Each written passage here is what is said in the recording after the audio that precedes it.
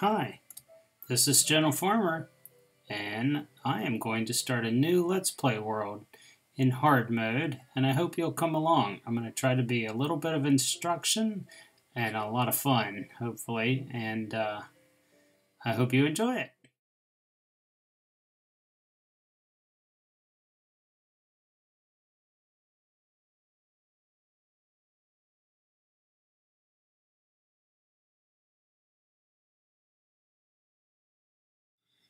I'm going to be a little bit picky about this because I want to have a really interesting spawn. So I'm going to see what we get. I'm using a random spawn, but I mean a random seed, but oh, bunnies. But I do kind of want to have an interesting looking spawn area to work with. So I'm going to take a quick look around. Ooh, a pumpkin. Ooh, horse. Oh, donkeys, horses, pumpkins, cows, sand, desert, trees, sheep. This actually is a very interesting spawn. I think I could work with this. And the spawn point was right down there. So all around here, if we get in the future to the point where we are building farms, auto farms and that kind of thing, they should, my understanding is that they should run continuously because the spawn chunks stay loaded. So I cannot attest to that. I've heard it many times, but I don't necessarily know that I have witnessed it being the case, but that's my understanding. And if nothing else, we have a very interesting starting place here. So I'm going to punch a few grass here. I'm thinking since this thing overlooks this area, this would actually be a very cool place to start building at least our initial base.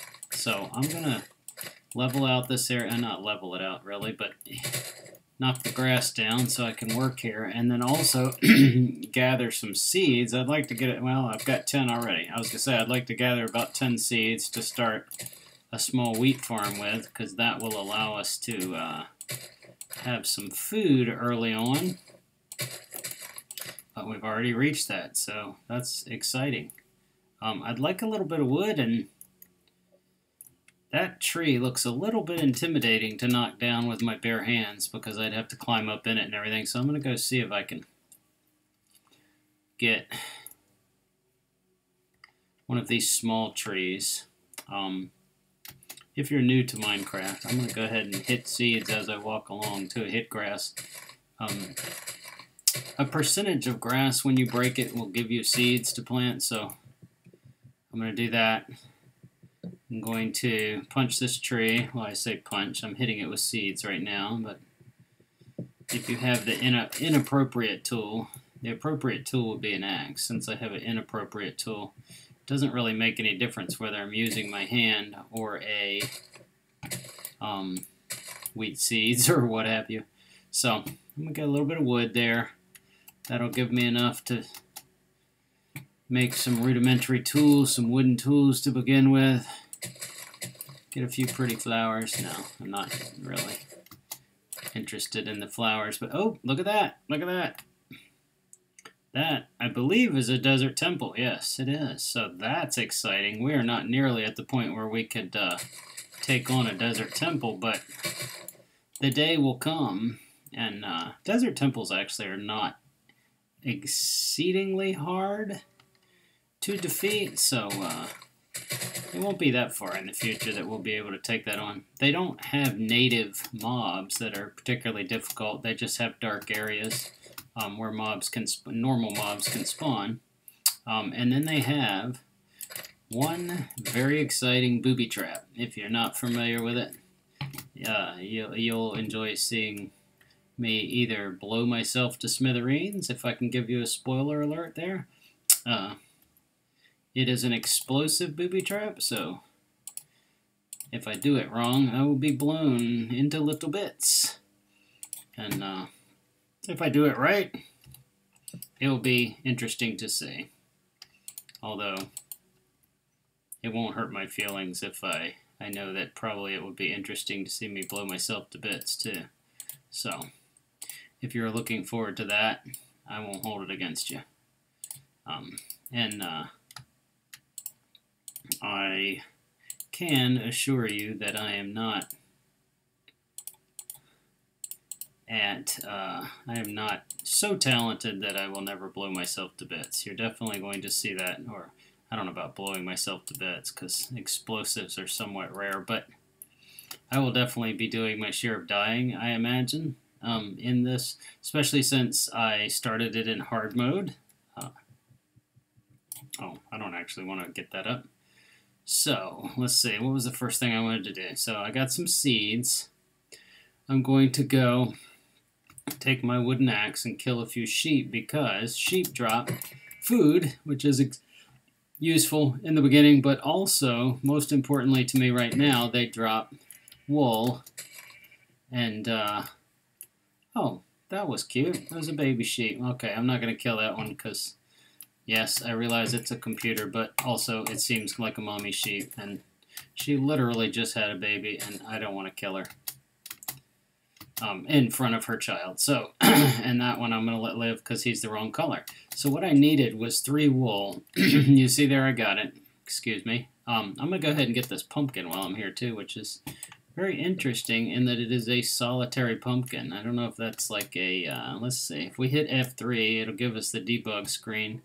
It calls it a plains. I thought perhaps that was a single piece of a, oh, there's a wheat seed. Or no, I'm sorry, that's a tree sapling. I thought perhaps that was a different biome than the other. I don't think I was aware that they spawned in plains, but I certainly was not aware that it couldn't happen either, so that was a plains. I thought perhaps it was like a small piece of a different biome that would have pumpkins. I want a little bit more wood, and I have a awful lot of beautiful but intimidatingly awkwardly shaped trees here, so I'm trying to stick with the small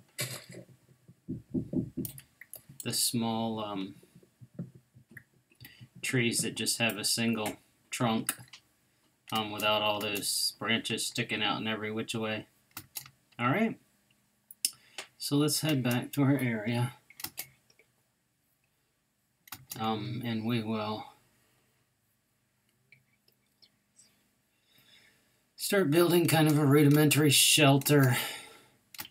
And I actually would kind of like to terraform this area slightly. I want to kind of close up this gap. So what I may do is get some soil from over here, some dirt.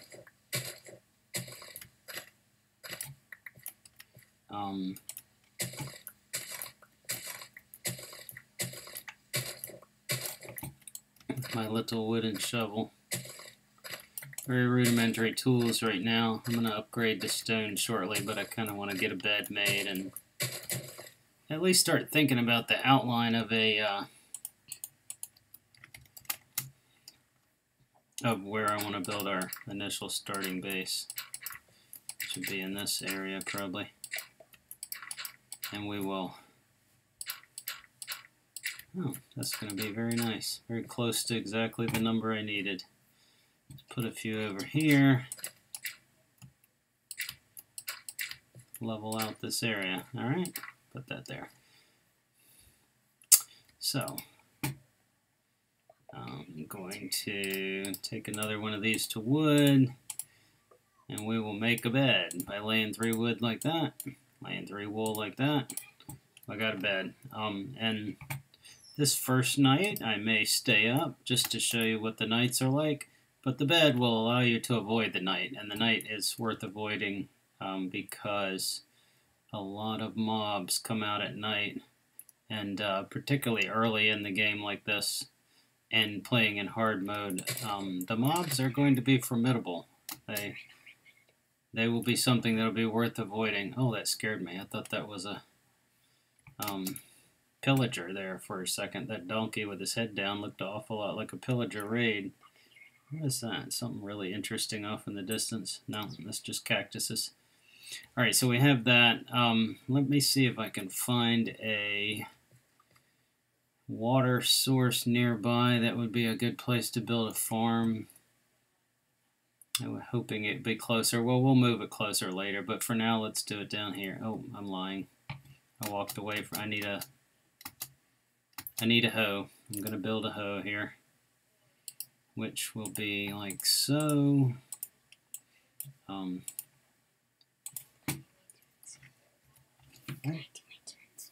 yeah, let me do this. If you see me hesitating when I'm building stuff, it is because, in the interest of showing you how to do things, I'm trying to remember the formula for various things, but I've gotten a little lazy from playing Minecraft, where I tend to use that. If you see when I do this, you click on this thing, it will show you what you can build, and the things bordered in white, you have the resources for. The things bordered in red, you don't have currently have the things you need to build them. So I tend to use this recipe book a lot, and consequently I don't know all of the recipes by heart. And look at this, here's some sugarcane. I'm going to get that, because sugarcane, oh, there's some more, is a wonderful thing to have. Oh, and a pig. We will be domesticating him soon.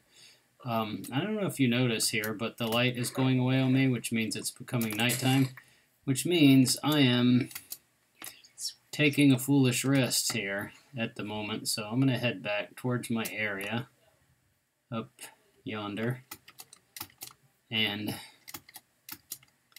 we may be able to see some mobs, and you will see what we're up against at nighttime.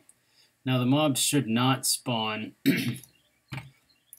If all else fails, you can somewhat successfully stand still all night and avoid mobs. It's not super safe. Look at that.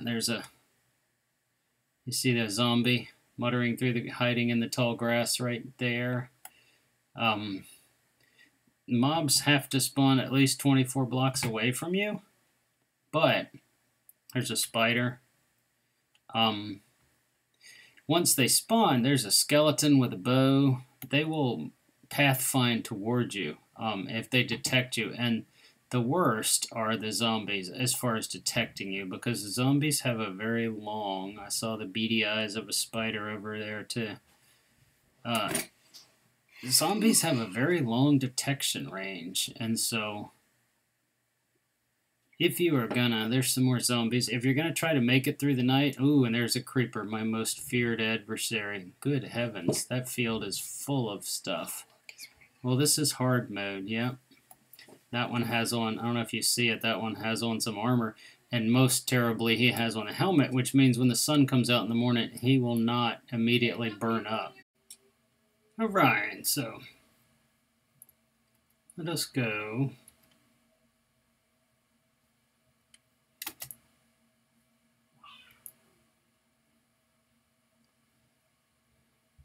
So I think what I'm going to do now is sleep in the bed so that we don't have to fight a ton of monsters while we're doing our next steps. Because I'd like to start a garden with the wheat seeds and the sugar cane, and trying to think what else I want to accomplish in this first episode. I might plant that pumpkin, so I think we'll get some basic gardens going, and then we will call that an episode. So right now I'm going to sleep, and you'll see what happens.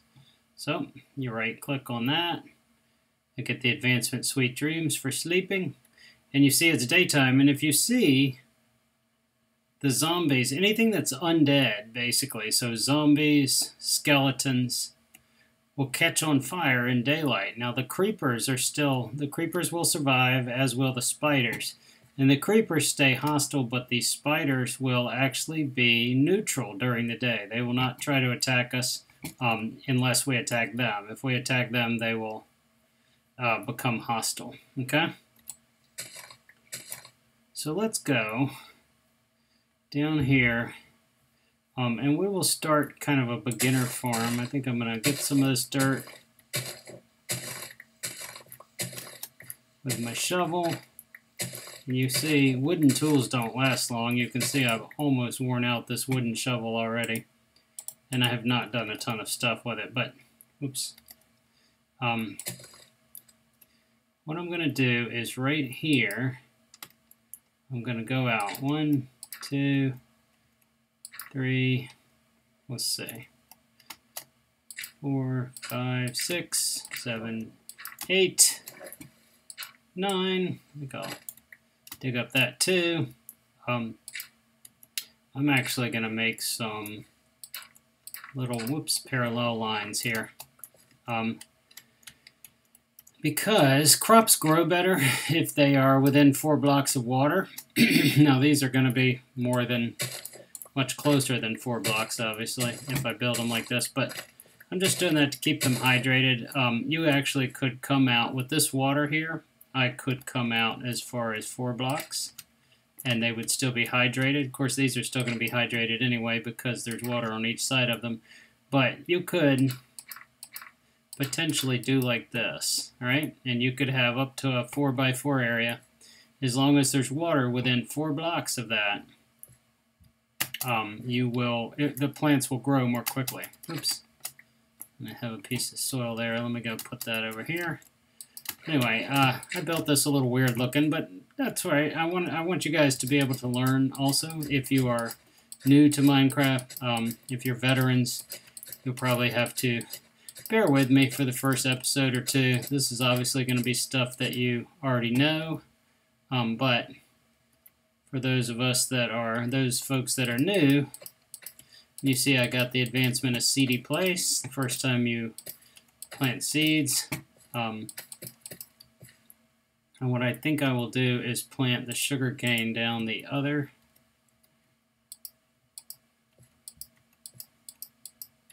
No, I'm wrong. Oh, I know. I'm sorry. I forgot I tilled it. You really should not. I think I'll put the sugarcane somewhere else. I forgot that you don't till the land for sugarcane. Well, I originally intended to put the seeds there, and then I changed my mind and forgot.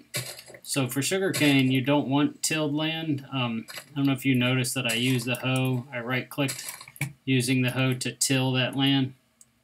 But for sugarcane, you actually need untilled land.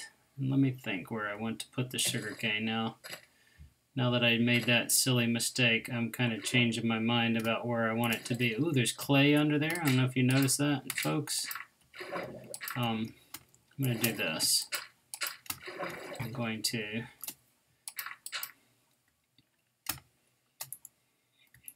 build this area here with sugarcane, and we're going to let's do it on this side since this is where we're going to be.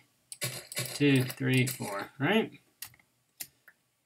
And they will grow, sugarcane will grow up to 3 blocks high. And with sugarcane, let me show you this real quick. When the sugarcane eventually grows that high, you can come along and break that bottom block, not the bottom block, the block right above the bottom, and the bottom one will stay and will continue to grow up to 3 levels. So once you plant sugarcane, you can actually just let it grow. And break, as long as you don't break that bottom block, it'll continue to grow from that. And that allows you pretty much infinite source of sugarcane. And sugarcane's useful for a lot of stuff. You get sugar for it, which eventually you can use for potions and things. But what I value it most for in the early game is the fact that it gives you paper. You can get paper, you can get books. When we get to the point we can start enchanting, we're going to need books and bookshelves. And paper's worth a lot of stuff. And you can trade it. If we find a village, we can trade it to librarians and cartographers for emeralds, which we can use to buy other things. So that's interesting. There's a guy standing on my, I guess he wanted a view. You can use it to build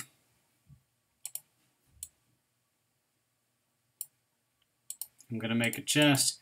You can use the paper to trade with other people, so that's what I like to do. Now I'm going to put things in there that I don't need immediately. I think I will get those pumpkin seeds. I'm going to, now pumpkins do not, I believe they benefit from water, but they don't need tilled land. So what I'll do is go down here where our farm was and right along. Let me think where I want this. Oh, I meant to mention, I don't know if you guys noticed when I jumped up before, when I jumped off that edge and landed on my tilled land, the land untilled, basically, and you can do that. So you have to be careful if you're jumping about, or mobs and things will do it too. So when you build your farm, you may want to make sure that there's a strip around the edge like this of untilled land so that you are not jumping down. If you jump down from here, let's see if we can get this to work. No, it didn't work. It doesn't always do it. But if you jump, and see, did you see how that land became untilled? You're basically spoiling your garden if you jump on it too hard.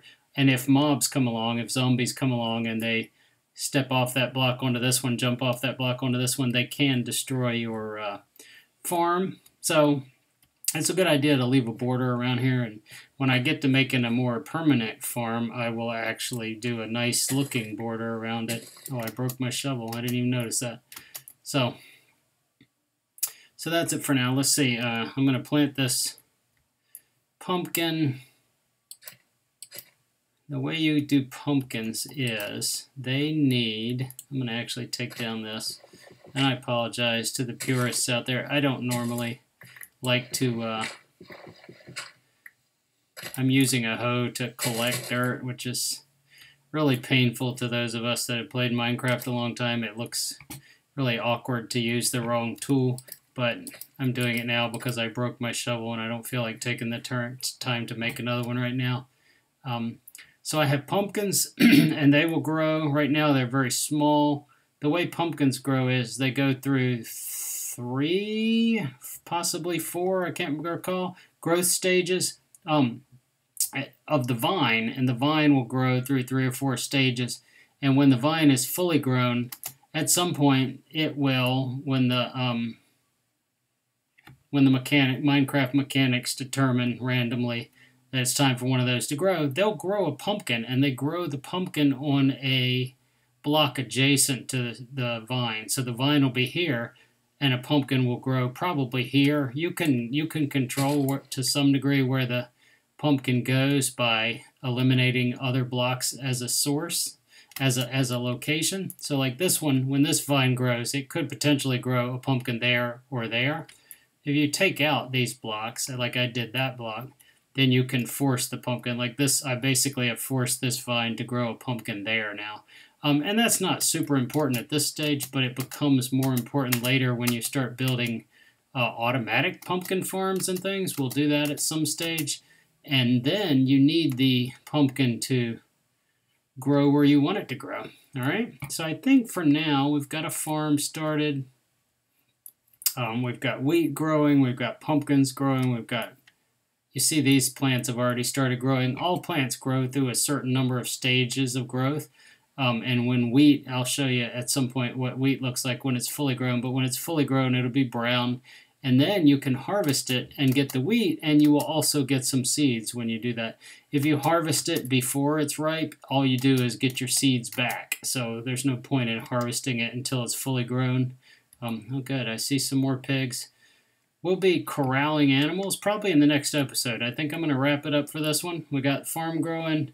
I've showed you what night looks like. We've got some basic how-tos going on here.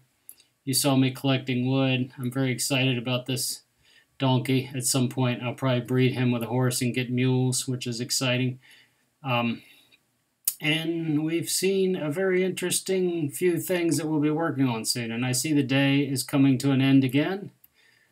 So I think I will call that episode 1. And thank you for watching. I know this was fairly basic. If you are an experienced Minecrafter, episode 1 of these Let's Play tends to be a little simplistic for you, but bear with us because I don't know if you learned this way. This is the way I learned years ago to play Minecraft, by watching Let's Play. So there's always people that don't know this kind of stuff, all right? And I hope you'll stick around for future episodes. Thank you so much, and please, please hit that like button, and if you really, really like this Let's Play, hit the subscribe button, and then you'll be notified every time I make one. I'm planning to make probably 3, 4, 5 before I start putting them on my site, so by the time you're seeing this, there probably are several more available. All All right, but please hit that like button. It helps me out a lot. Thank you, and good night.